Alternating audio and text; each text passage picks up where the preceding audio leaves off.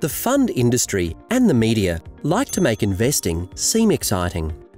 They typically focus on performance and the possibility of striking lucky and earning big returns.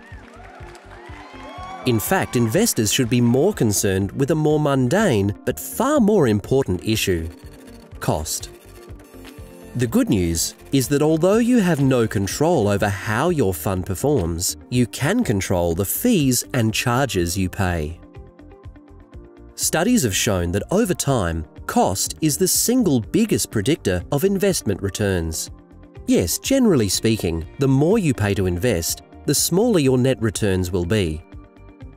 Inevitably, costs create a gap between the market return and what you as an investor actually receive.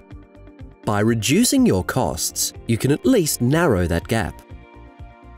And don't underestimate the long-term difference that will make.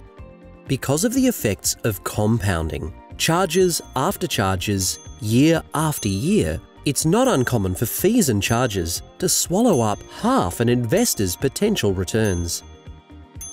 The best way to keep the cost down is to use index funds, which simply track an index at a fraction of the cost of actively managed funds. And remember, every time you trade, you incur expenses, so the less you chop and change your portfolio, the better.